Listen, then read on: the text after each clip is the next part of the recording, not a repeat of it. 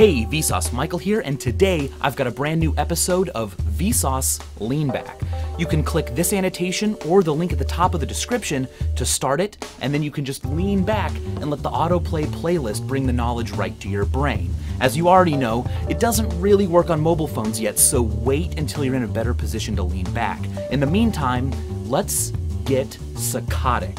No, not psychotic, psychotic, referring to what is known as a saccade, the quick movements that our eyeballs make when we move from one object to the other.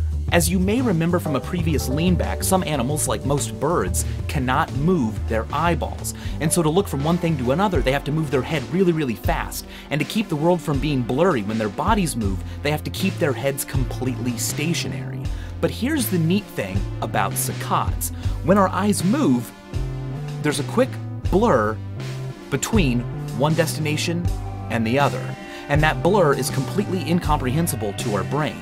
So what our visual system does is erase it from our memory, and instead replace that little fraction of a second that our eye moved during with the very next thing we see. This leads to a really amazing illusion called the stopped clock illusion. You may have noticed this before if you've ever been in a room with a clock with a second hand, like in a classroom, darting your eyes back and forth, waiting for class to be out. Now here is what happens. Right when you dart your eyes to the clock, that very first second, that very first movement of the second hand that happens when your eyes reach it seems longer than every other second afterwards. Look away from the clock, and then look. And that first second will seem to linger as if time itself has stopped. The reason for that is that your brain replaces the time it took for your eye to go from here to the clock with an image of the first thing you saw, which was the second hand. And so that little fraction of a second of time is added to the length of time it takes the second hand to move.